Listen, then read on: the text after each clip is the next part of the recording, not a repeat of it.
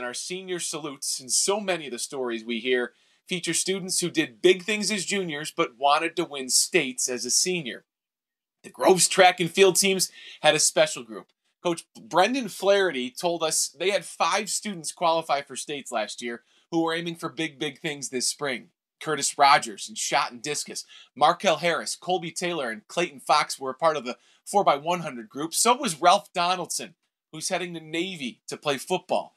To every Grove senior, we at Channel 7 salute you tonight. And Coach Flaherty said he was getting a little bothered by that Brother Rice helmet that's here in the set that I have at home. So I thought I'd one-up it and just say, while we salute the Grove seniors, it doesn't fit anymore. Guys, back to you. Oh, boy. Oh, boy. Now you're asking for trouble. Thanks, Brad. We're back in a moment.